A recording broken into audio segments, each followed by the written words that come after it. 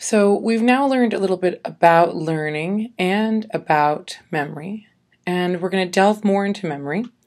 There are two types of memory, implicit memory and explicit memory.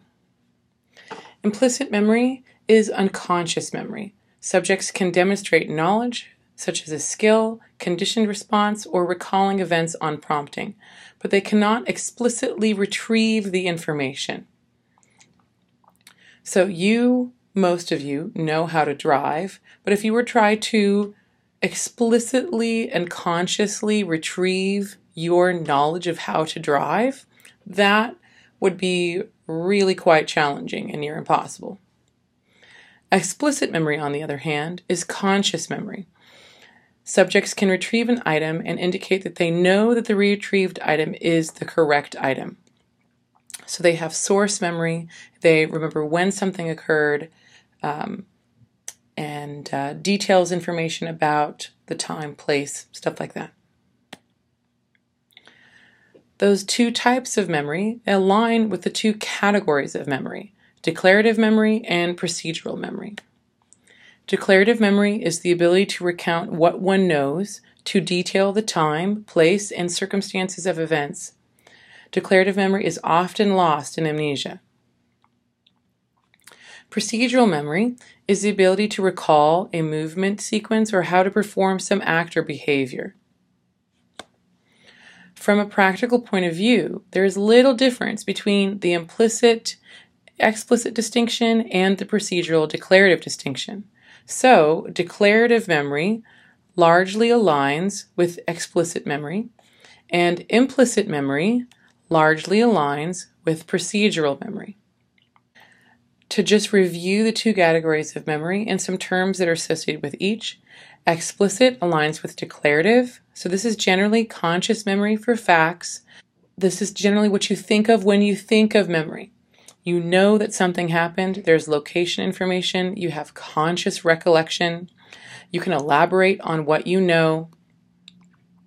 There's memory with record, meaning that you can look back and think about the circumstances or the events that might have led up to you knowing something or learning something.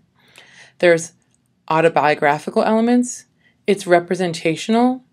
There's episodic, meaning it has time and place. Semantic.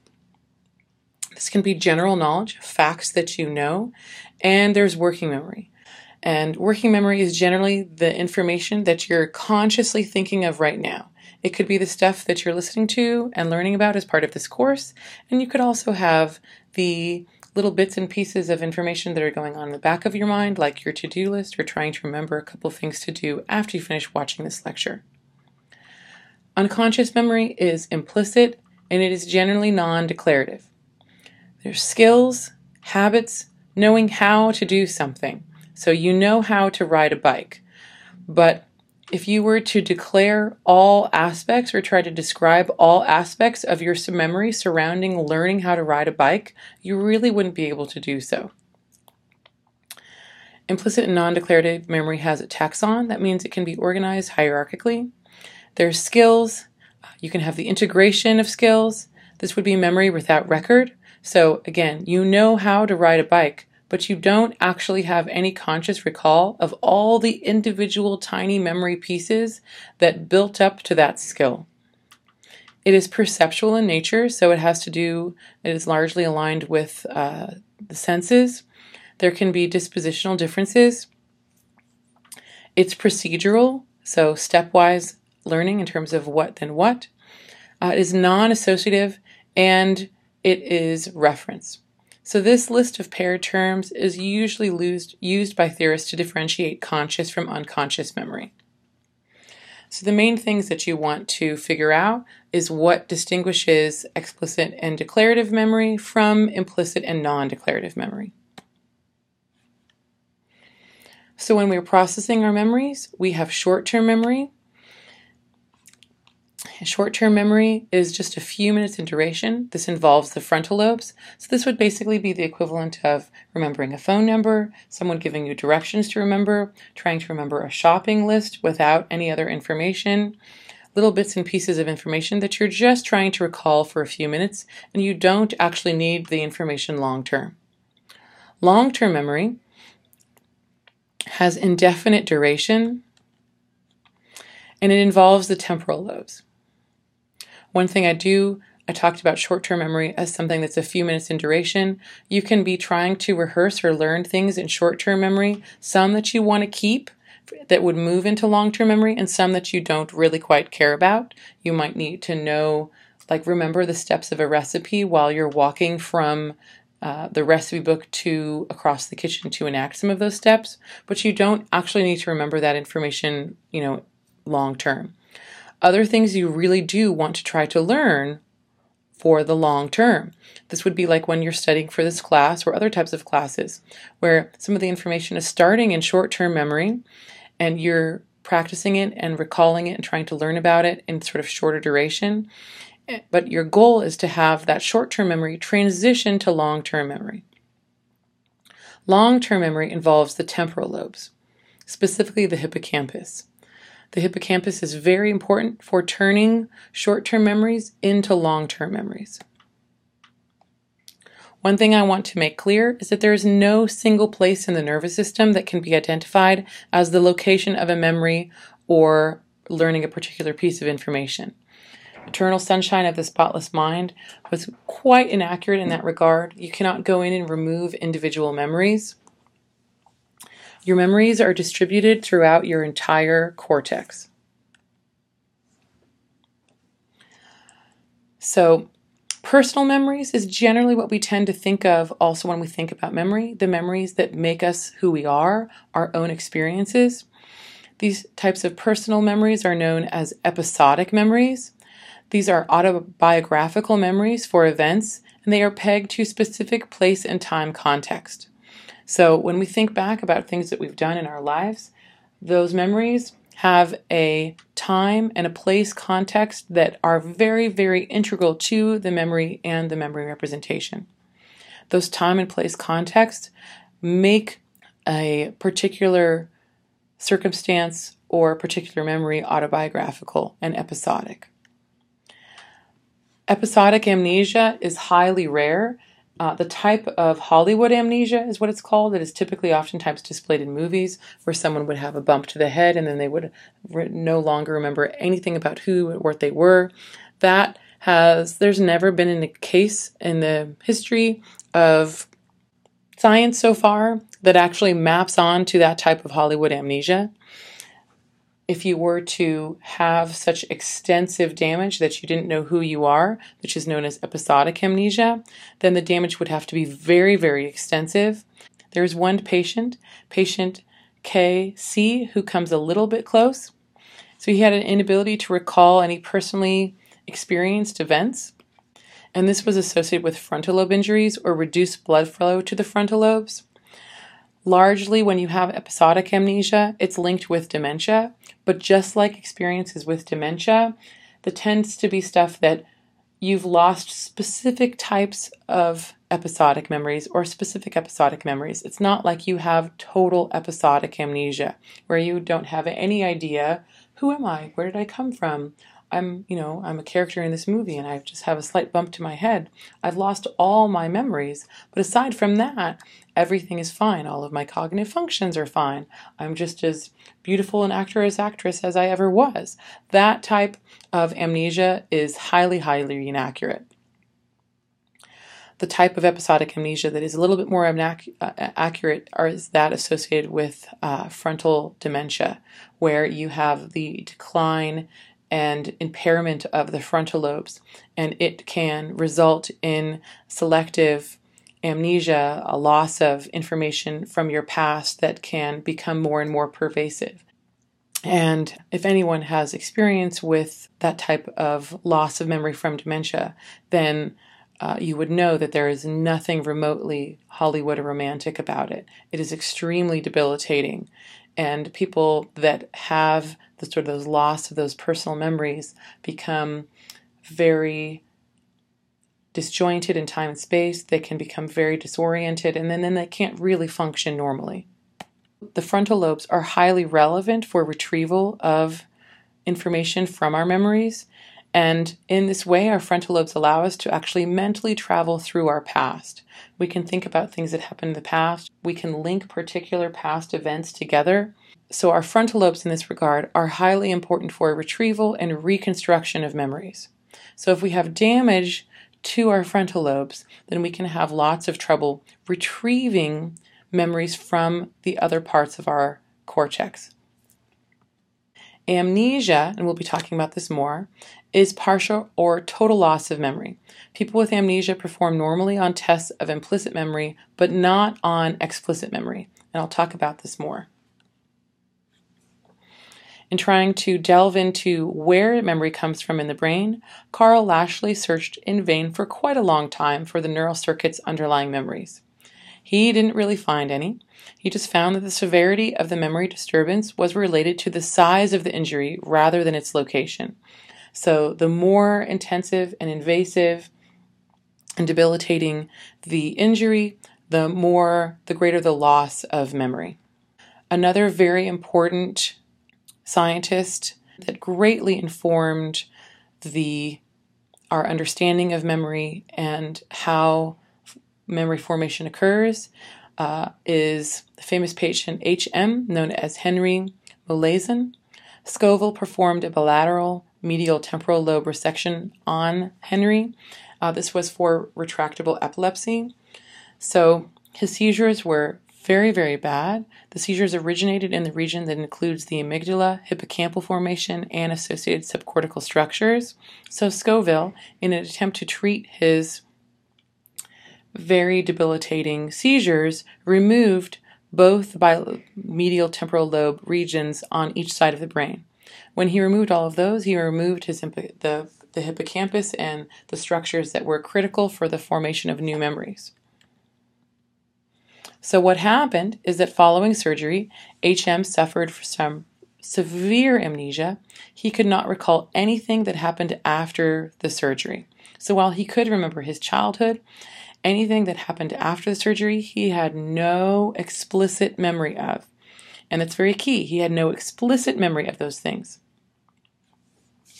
Despite this deficit, H.M. had above average IQ, he performed well on perceptual tests, and he could still recall events from his childhood, as I had said. H.M.'s performance on implicit memory tests was also left intact.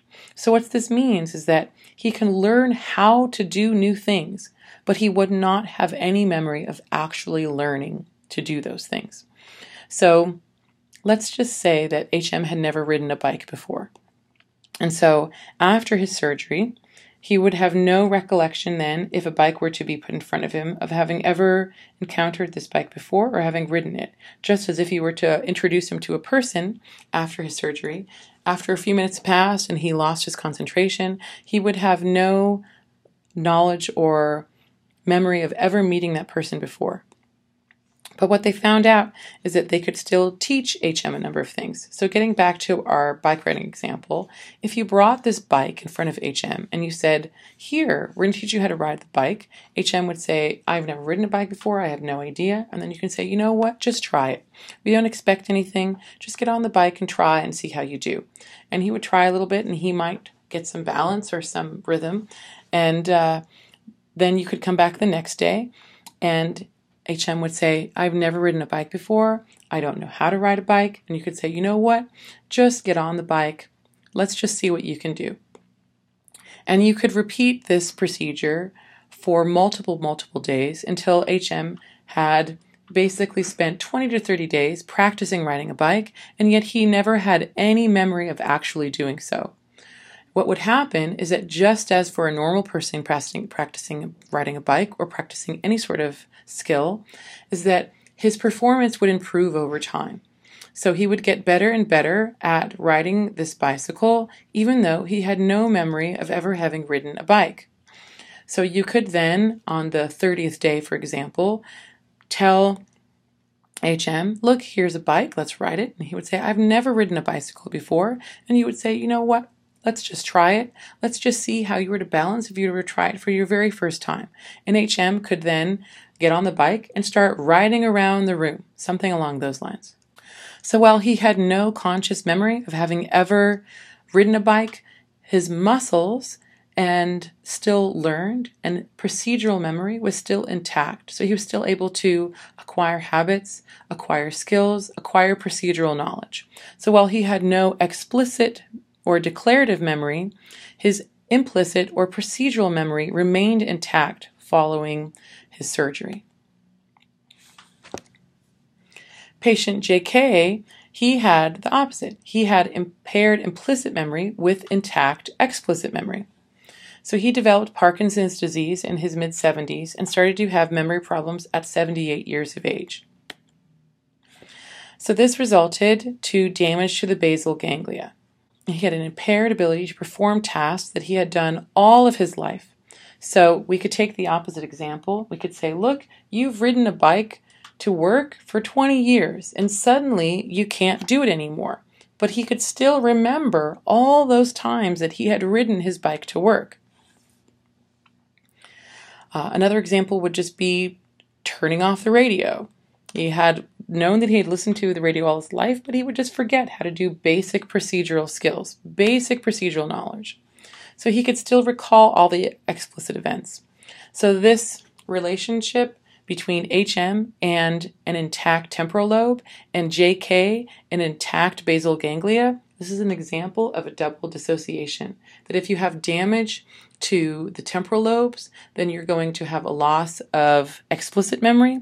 But if you have damage to the basal ganglia, then you're going to have a loss of implicit memories. Here are the two basic patterns of amnesia, and you'll definitely want to know these. So here, if you have your time point of brain injury, okay? So here's the future, and here's the past. So if you have anterograde amnesia right here, this would be an inability to form new memories. This would occur following damage to your temporal lobe, specifically your hippocampus. An inability to access old memories would be known as retrograde amnesia, but it's mostly incomplete. So unlike the Hollywood amnesia that I described that's impossible, where you don't remember anything, there is some retrograde amnesia that is quite common surrounding a point of trauma. So if you were to get into a car accident, for example, and you had a concussion as part of that time and you had some trauma to your brain, then you would likely have a little bit of retrograde and a little bit of anterograde amnesia surrounding the event. That means that you might not remember a couple of the things that happened the days or even possibly a week before, and you might not also remember a couple of things that happened right after the event as well. Okay? So this is known as temporally graded amnesia, that immediately surrounding the point of damage, then the amnesia is most severe, but as the distance from the damage in terms of time increases, then the amnesia becomes less severe. So most of the time, this sort of Hollywood retrograde amnesia is literally going to be a loss of memories that might be a week, a month, maybe even some as far out as a year surrounding a very traumatic point of brain injury, such as brain surgery, being in active combat where you have traumatic brain injury. So the events and memories that would be closest to the traumatic event would be lost, whereas the ones that were oldest from the past would be preserved. So we have two then types of amnesia: anterograde amnesia, an inability to form new memories, and retrograde amnesia, an inability to access older memories. So we have different neural circuits for emotional memories. Emotional memories are quite special because of the affective properties of the stimuli or events. Emotional memories can be implicit or explicit, and the amygdala is critical for emotional memory. So classical conditioning, for example, parts of it can be implicit, where your body, your conscious body, might not actually be aware of the fact that you are learning some of the stuff that you're learning, but they can also have explicit components. So an example that I gave in the past at an earlier lecture is how I talked about how I had gone to the dentist one time, And I hadn't been in a little bit, and I had to have a cavity filled behind my front teeth. These are quite unusual cavities in the sense that they have a different type of shot. The Novocaine shot goes under the nose, and those shots are quite painful.